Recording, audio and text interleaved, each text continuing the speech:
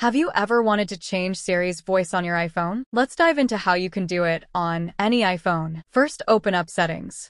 Scroll down and tap on Siri and search. Tap on Siri Voice. You'll see options like Voice 1, Voice 2, Voice 3.